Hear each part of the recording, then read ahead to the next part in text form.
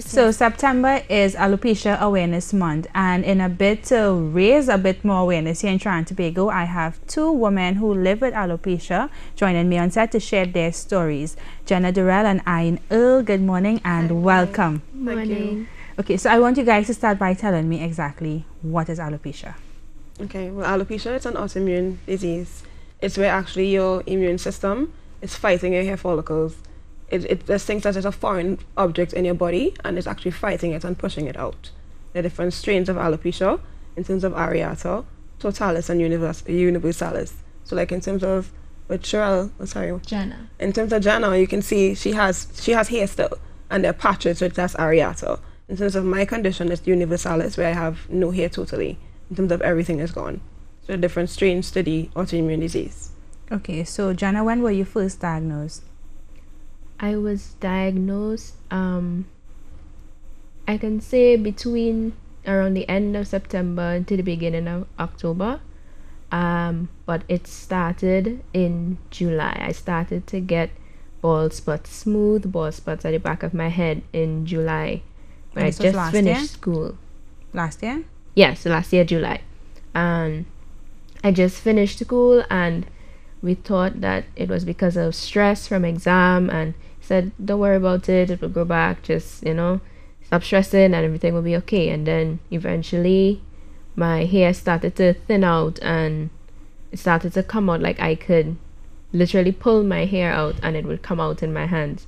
So we were a little bit scared, didn't understand what was going on, and with some advice from one of my sisters, we went to the doctor and he diagnosed me with alopecia. Okay, and what were your initial thoughts and reactions? I don't know. I wasn't scared. I just was confused and like in shock because I didn't understand what was going on. It was just happening and there was no explanation, and I just didn't understand. And funny enough, I didn't cry when it started happening. Like I just let it happen, and yeah. And Ayn, how long ago were you diagnosed and how did you deal with the diagnosis? Well, I started to get spots 2004. I started off as spots, but I wasn't diagnosed until about 2005, 2006. It's similar story as well in terms of the smooth spots, and they thought it was stress as well too, because I was dealing with a death in the family. I was very close to my grandmother at the time. So they said it was stress with that as well, with exams, different things as well. I actually started to get it around the same age you are right now, which is at 18. So it started then, 18, 19, and they diagnosed me in 2006 when they realized it started to come out in clumps. I had locks at the time, and I could literally pull out a lock and see the root, everything come out at the same time. So it started off first with just my head, and eventually I could literally sneeze, see hair come out, rub my eyes, my lashes would come out, that sort of thing. So 2006, I think, is when they diagnosed me, and it just gradually became worse in a way. It was traumatic at first, seeing your hair just falling out like that, and initially not even knowing why, and then understanding it too in terms of doing the research was a little better, but it was still a traumatic experience at first dealing with that. Okay, the way society has it, they tend to tie in a woman's beauty to her hair. How did it affect your confidence at all when you all were first diagnosed? A little bit, because when my hair started to fall out, it was more at the side of my head. So at first we decided to do a buzz cut, so like cut it off. I had like a mohawk, and I was a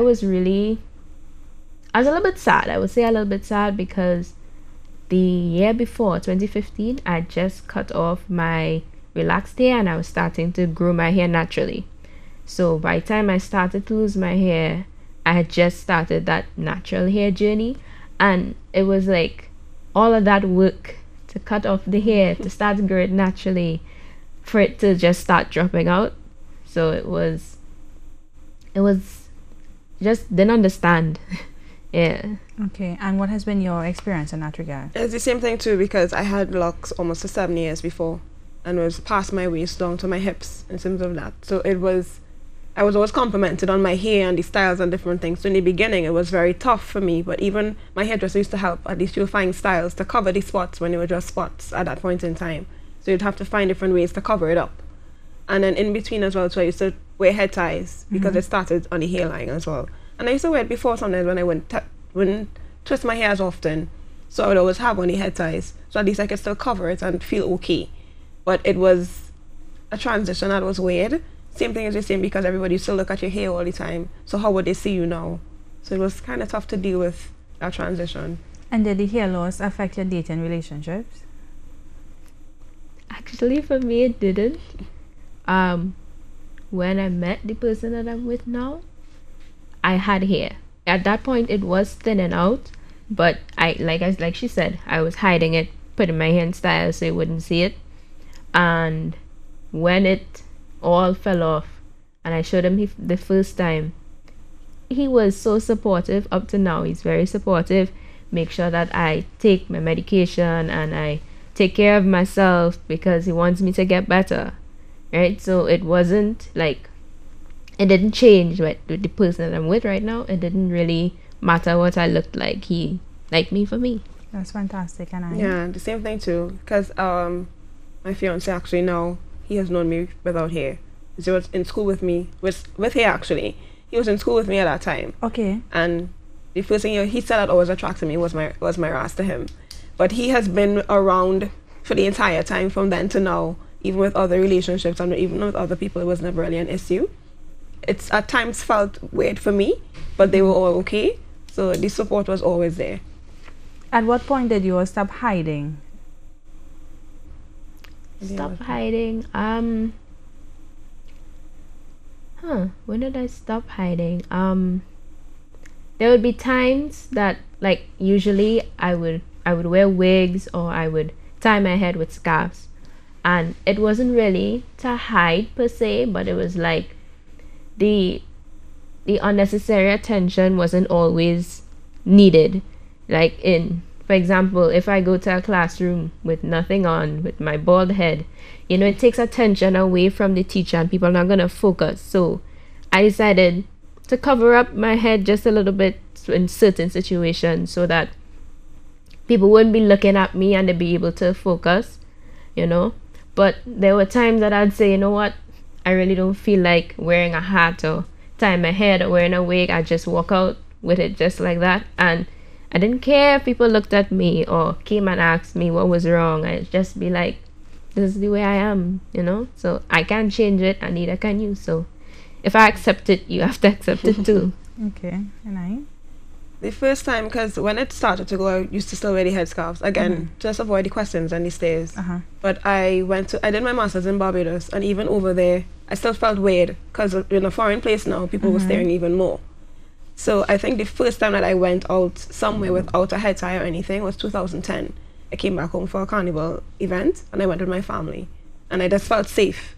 And since then, I stopped wearing head ties, but I would still wear it at work, because I didn't want the stares in meetings and different things. Because of my jobs, I'll have to be out with other people all the time and meeting new people, and was always extra questions that was beside the point.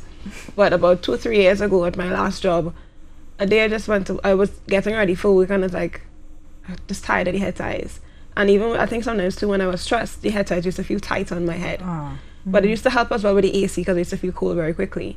But I just decided a day, you know what, just wouldn't do it. And I came to work and my boss was like, you okay today? I was like, yeah, I'm fine. And I just stopped wearing it. I've never worn a head tie since.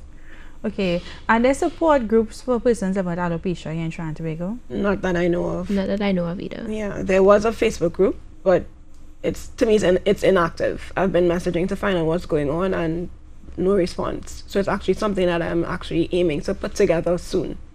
Okay, well, keep me in the loop with that. I'd like to help. And what are some of the more widely held misconceptions as it relates to persons living with alopecia?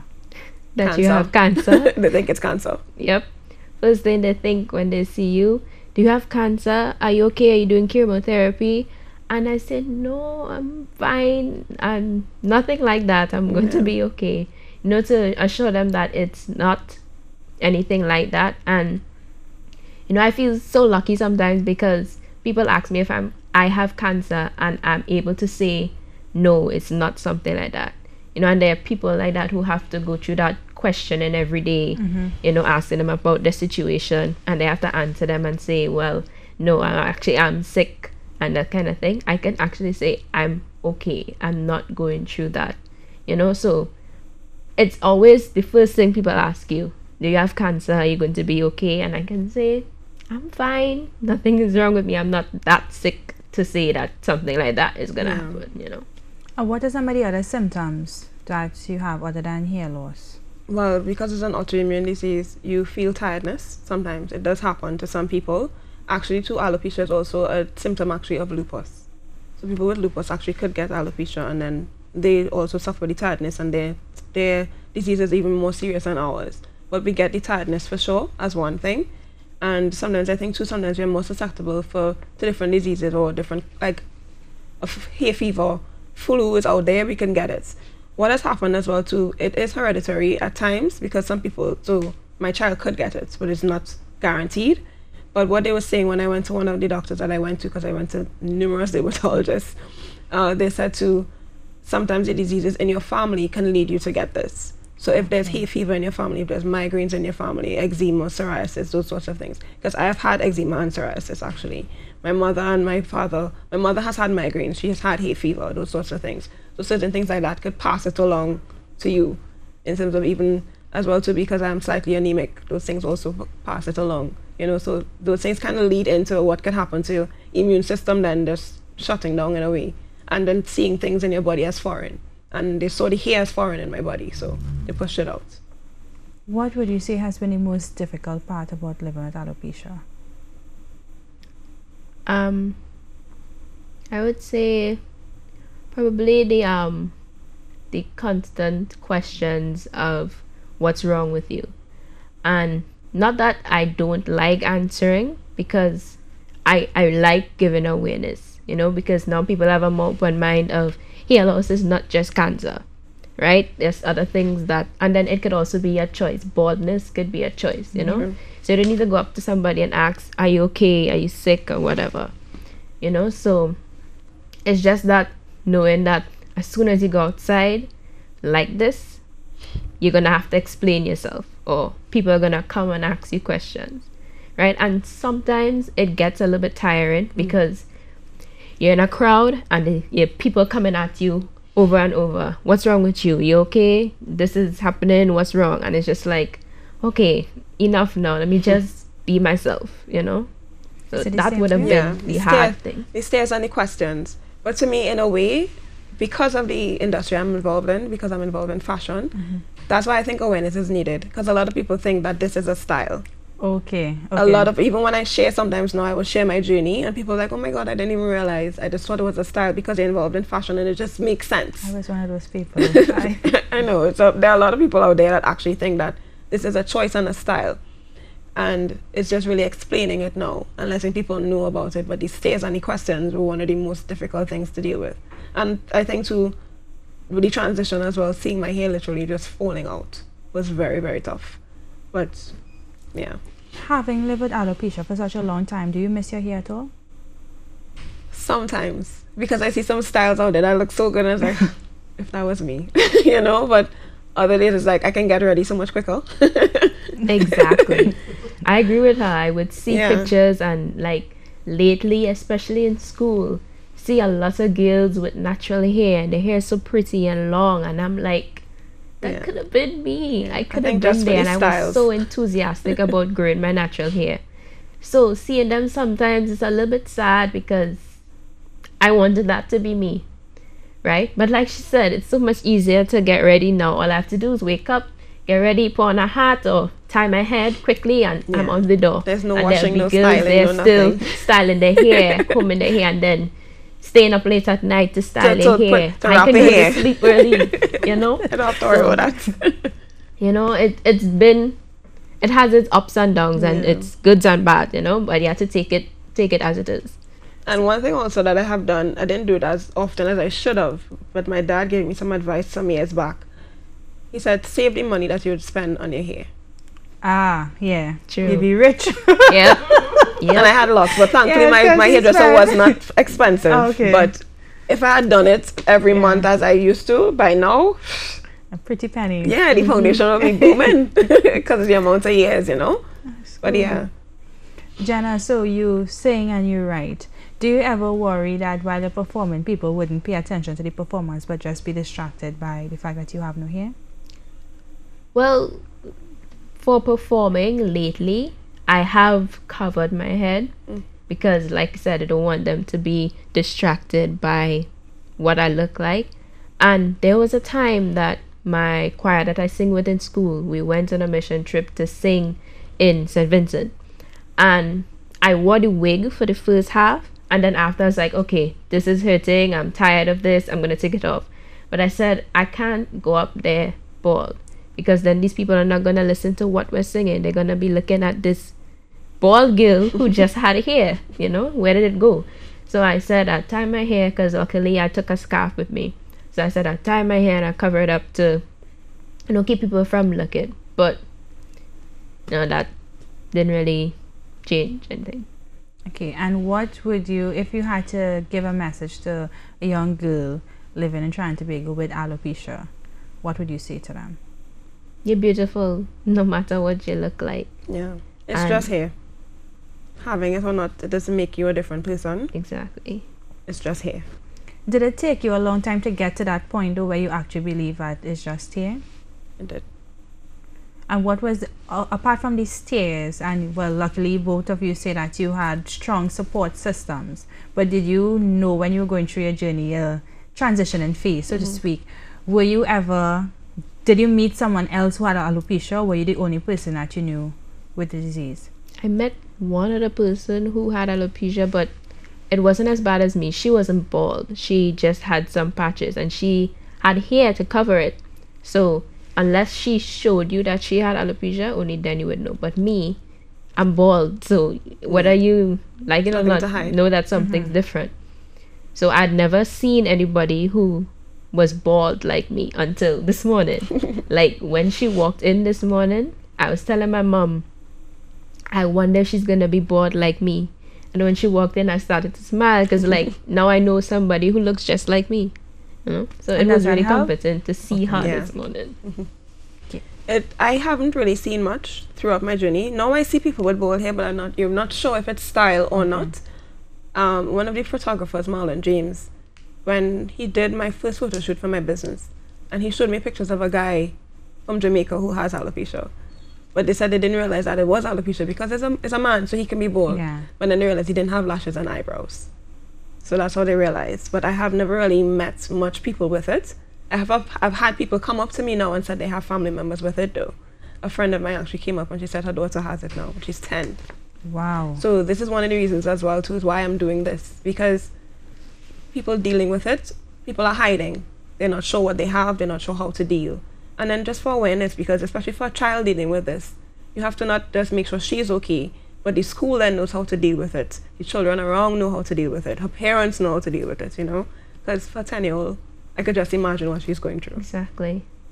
Is it that you all have to take medication constantly? I don't take anything now, because I was on steroids at one point.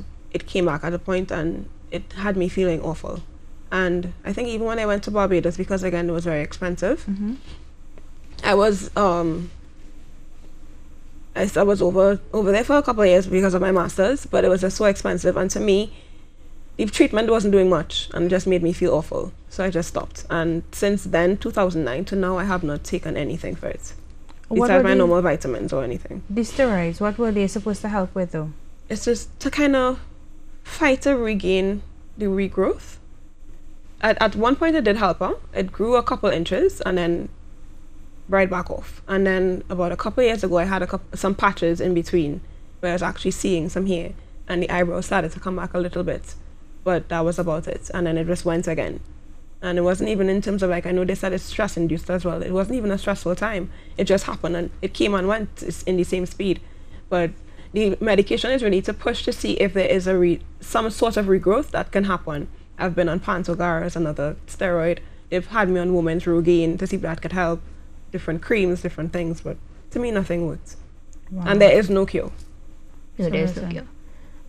I started off on steroids, and like she said, it didn't do any more good than bad, because I started breaking out and started to put on a lot of weight in little time. So we decided to come off of the steroids for a little bit and try natural medication. And whether it was steroids or natural medication, I just don't like taking the medication because, I mean, I see it as I'm so young. Like, I just turned 18 in July. And like, for an 18-year-old who doesn't understand what's really going on with her, nobody can explain what's going on. And I have to be taking these large amounts of medication, different sorts of medication. It was tiring, especially in school, and you have to remember to take it, and I have to take it 3 times a day. So I have to remember to take it, when to take it, make sure and take it before I eat, and make sure and exercise, and so many things that you had to be obligated to do. And I'm like, I just want to live my young life, you know, and not feel like I have to be obligated to do things as yet, you know. So I mean, right now I'm on herbal medication and I try my best to take it as much as possible. But I don't like having to take medication all the time. It's tiring, and you know. That's how I felt even with the medication. Even when we spoke before too, at least her steroids was tablets. I had directly in my head injections. Excuse me? It was directly to the spots, the affected areas. They would put injections. And how often would you have to get I have to go every injections? month. To get injections in your head? Yes, in and various spots. Okay, so if It you wasn't have just 6 one. spots, If you you have had to get 6 spots, injections? yes, and sometimes based on the spots, if they're very large, you get more than 1 injection in that spot. And how painful was that? Or would It's they an numb the injection in your area? head. So, there was a numbing, but you will still feel it, and you actually still hear the liquid going through your skull. Wow, Yes. that's crazy. My mother went in with me once and never came back in. I don't blame her, sorry. Yeah, I don't she blame her. couldn't deal. Yeah. And that's it. So me dealing, it's not just me, it's affecting everybody else as well. And it was just very tough dealing with that, and then feeling nauseous after, feeling woozy, and your head hurting you after because the numbness is gone now. So you're feeling these spots in your head that were just penetrated by a needle. So I guess at some point you realize Yeah, so when I got to Barbados, and I was like, I have to study, I have to spend all this money to even, I have no transport again, so I have to hire a taxi because I'm not feeling well, so I can't take a normal bus. So, and the first time I did it, I felt awful after. And I called and I told my mom, I'm not doing it again. I'm not taking any medication. If this grows back, okay. If it doesn't, whatever. Okay, so John, I know you mentioned that you're students at USC. You live on campus. Yeah. Were you scared, wondering how your roommates would have dealt with your condition when you were just moving into the dorm? I was a little bit when I met them the first time. I remember having to explain to them what was wrong because eventually you're living in the dorm. You can't really cover your head all the time, right? And these girls, you're seeing them all the time, almost more than your family, right? So, I mean, the first time I told them that what it was and explained to them what it was, they were confused and a little bit scared. And one of the girls I lived with at the time had a mother who had recently passed because she had cancer. So she was really emotional because she saw me and she immediately started thinking about her mother, right? So it was a little bit strange, but after that they were very supportive, and like they never tried to focus, like, because they all had hair, they never tried to make it like, you know, they tried to build the way that they were around me, which I thought was really, really good, you know. And these girls that I just met recently, to be able to be so open and so nice to me, somebody that they barely knew, was really, really good. So I had really good support from the girls, and then everybody else in the dorm, they would see you and they'd still be nice even if they didn't understand what was going on. They were still nice, they were still polite. Nobody ever told me anything negative about the way I looked. So I didn't have to worry about that, which I was very thankful for. Okay, well, amazing. I'm really happy that you got that support because people could be so cruel. Yes. Okay, any final words on alopecia? What would you like the public to know before we wrap up? It's something that happens to people, and it can just happen and you not understand why or where it came from. But if you can find it in yourself to love yourself, it shouldn't matter what you look like. You know, you should be able to stand up and say, this is how I am, and whether you like it or not, this is how I am, and I love myself. So that's not gonna make me change the way I think about myself. You know, so you need to keep loving yourself and not caring what people think, because what people think shouldn't matter to you. Right. I just want to say, as I said before, it's just here. We have gone through a lot, but beauty starts from inside. So once you're okay with yourself, you should be okay with anything else that happens to you. And once you have that support system, it just makes things easier. And we're really trying to do more in terms of like what we're doing right now in terms of awareness, to really get that support out there, get that awareness out there for people. So it's something that I am taking up the mantle in terms of that advocacy for awareness. Something that I really want to put more out there for. And I'm really glad to have met Genna. So at least someone else and someone young too, that we can start something and really support those who are dealing with it and not too sure how to deal. And they're not too sure what they have even, or what's the next step. We are here to support if needed, and it's just here and you're beautiful anyway. Okay, awesome. Well, ladies, thank you so much for coming in. Thank you for sharing your respective journeys, and I wish you all the best. Thank you. Moving forward.